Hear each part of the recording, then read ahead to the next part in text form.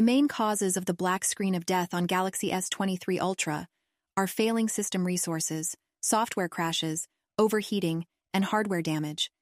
Insufficient RAM or storage, corrupt software files, and bugs in the latest OTA update can also trigger the black screen when system resources are overloaded. In this video, we will show you a couple of easy procedures you can use to turn your Galaxy S23 Ultra back on again. But before we move on, if you have other issues with your phone and don't have a clue how to fix them, leave a comment below detailing the problem and we promise we'll respond. Now let's go back to our problem. The first thing you need to do is the forced restart. The fact is, it might be the only thing you need to do to fix your phone that's stuck on a black screen, as it triggers the device to shut down and turn back on. To do that, press and hold the volume down button and the power key for at least 10 seconds. Whatever state your phone is currently in, it will be forced to restart. So when the Samsung logo shows on the screen, release the keys and just allow your device to continue booting up.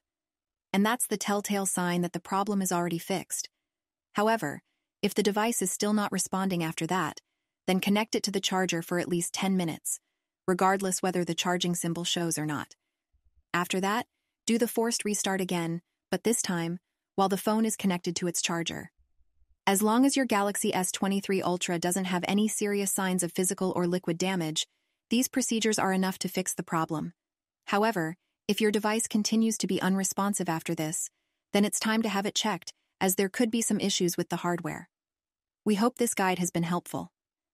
If you have other issues with your Galaxy S23 Ultra, please leave a comment below as we might know how to fix them. Have a great day!